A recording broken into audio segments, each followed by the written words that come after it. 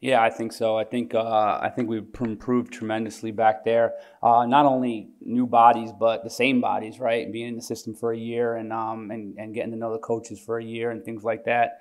We see vast improvement. We see competition. We see guys flying around in practice. It's been really good in the first 3 days.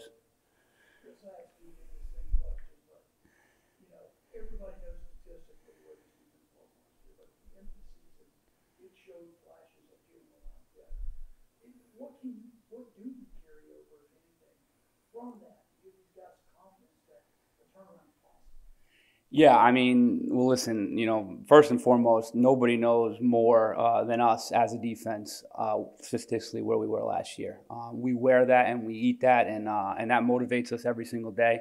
And that's the most important thing. I think we've all shouldered that, and we're all ready to prove everybody that we can improve, and we are going to improve, and there can be a drastic improvement from one year to the other. I think the confidence is real. We played well at the end of the season. We started clicking a little bit and coming together, and it took a little longer than we hoped. But the thing is, it just wasn't at the end of the season. We improved in winter. We improved in spring.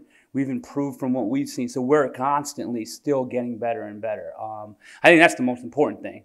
We can gain some confidence at the end of last season, but in spring we could have taken a step back. We didn't do that.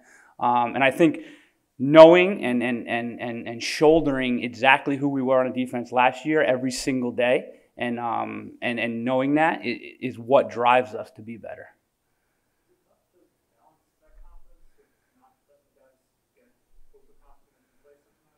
I mean, yeah, that's life, right? That's everything. That's if you look in the past, you can either get down or two. You can have an ego, right? If you look in the future, you can forget about where you are in the present. You got to live in the present, right? You got to maintain confidence without an ego, right? You got to maintain confidence without being overconfident. That's the balance of sports, athletics, life, everything. That's what we do as coaches, right? We're not just X's and O's. We're trying to take men and make them see the world the right way and keep them motivated in all walks. So yeah, I think that's the beauty of what we do is keep them right where we need to keep them.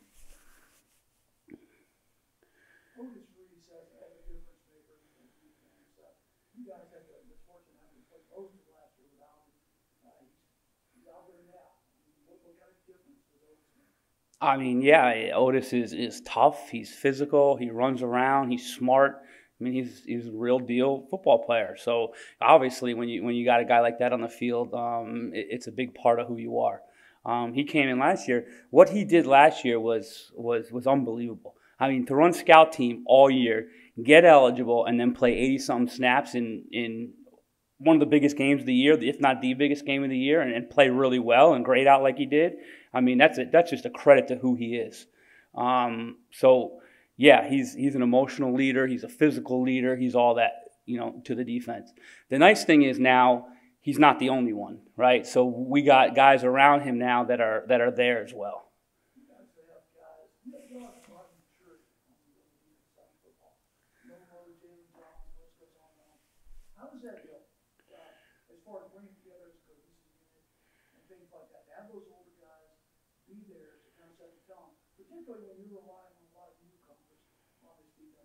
Yeah, that's huge, man. I mean, player-led, not coach-fed, right? When the players are leading and they have a maturity, that's what you want as a coach.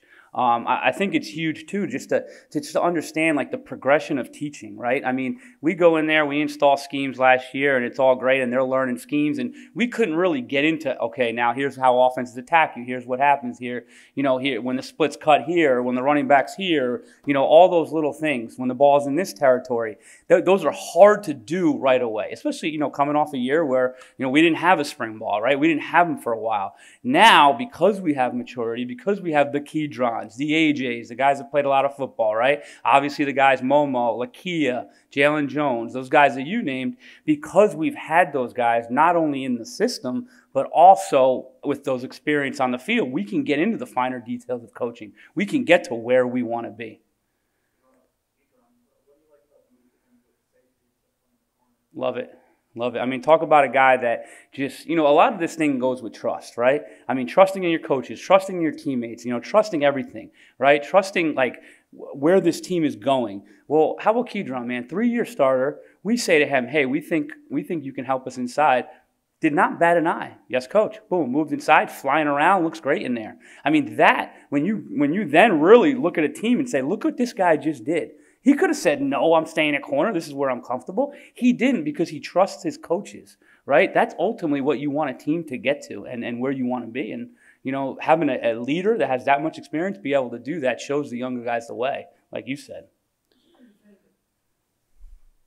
Theorize in the fact that, you guys were first year staff last year, y'all came from all over, and then COVID hit, and everything was turned upside down. That y'all as a staff now had time to get to know one another, become more cohesive. Is there any advantage in that versus last year?